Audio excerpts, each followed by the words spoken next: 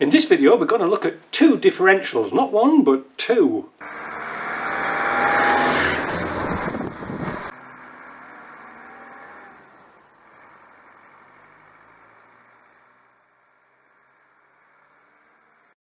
Right, here they are. These came off a TD5. This is the rear differential, this is the front. Apart from looking black, they look almost the same. But you can see instantly how short this differential is if we put this flange together here.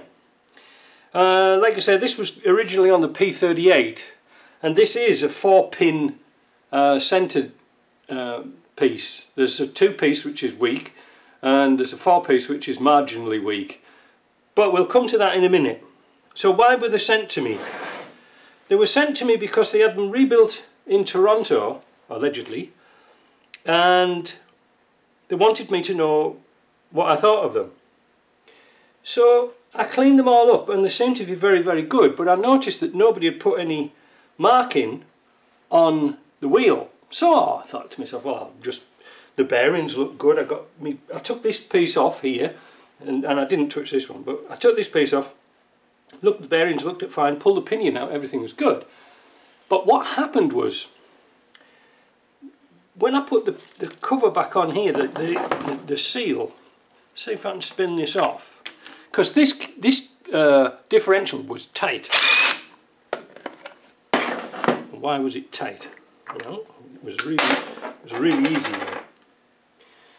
I had to take the oil seal out to get it to turn, but this was its problem. The oil seal here is hitting on the back of here. Now apparently there is an oil seal for one type of flange and an oil seal for another. I don't know which is which, but when this was on and it was tightened up, you had a really hard time to turn this. In fact, you had to turn it with a 1/2-inch drive ratchet. It shouldn't be that tight. So these guys from Toronto area sent me a rebuild kit for another differential that I'm doing. I'm going to put a few more details in that later, but they sent me a seal kit and I thought, oh brilliant, like a bearing kit and a rebuild kit, because the bearings are really rusty. There's a Cortico seal. FTC, oh I put my bloody monkey fingers over it again. FTC 5258G Cortico. I think that's a brick part number, but it doesn't really matter where you come from as long as the product's right. And there's the seal, and there's the one we just took out. They're identical. Now, after a bit of digging around, I did find out that what was that one? 5258. 5258 belongs to FTC 5317 for the shield here.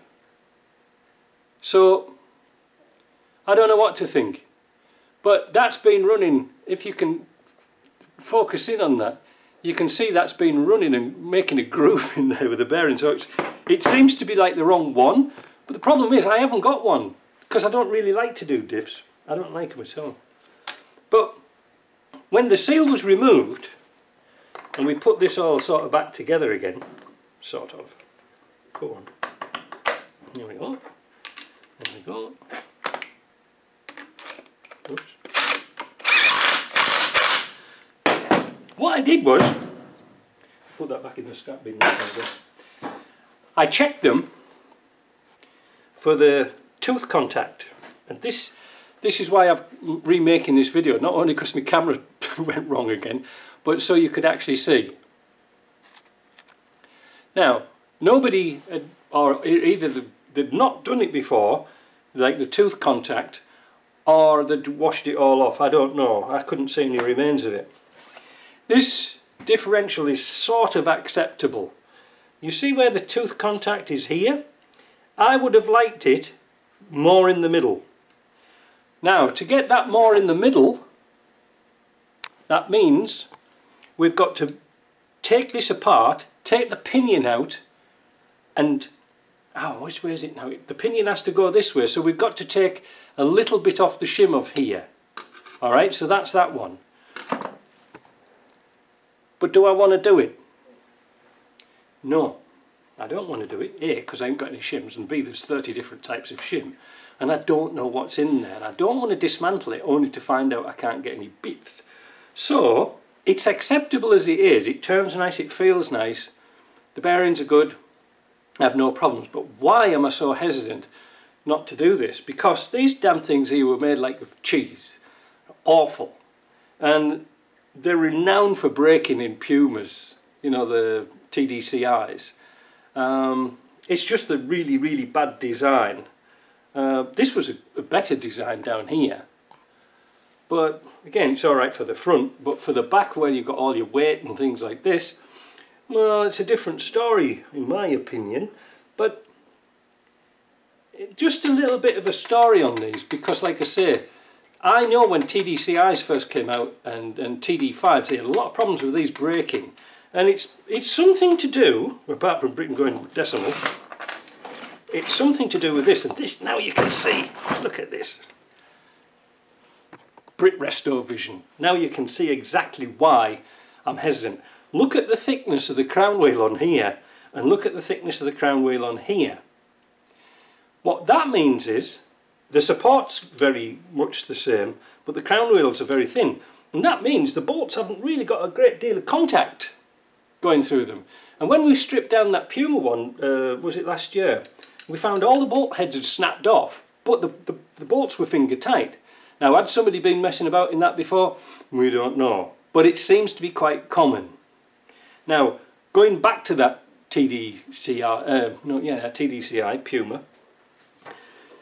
we contacted Ashcroft's and we went on their site and we wanted to order one of Ashcroft's own designed differentials. They had one that was just bolt straight in. It wasn't a repaired one, it was a brand new one designed by them. When we came to hit the buy it now button, so to speak, not available. So we contacted them and said, oh well, sorry that we haven't got any more in stock. Anyway, that was last year. So what we did, in fact, to pad this story out a little bit, we converted a Salisbury axle to a TDCI. There was a lot of messing about.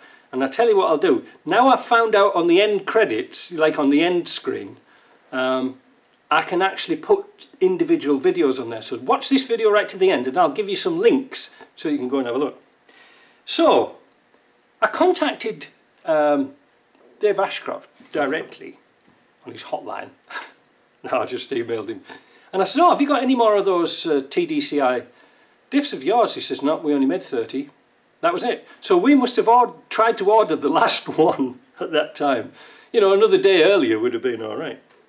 So it is a known problem. I think in a P38 they were okay because it was a smaller wheel diameter, perhaps a lighter car, who knows. But I'm not sure why they stopped doing Salisbury's. I think something to do with licensing or something to do with Britain going decimal again.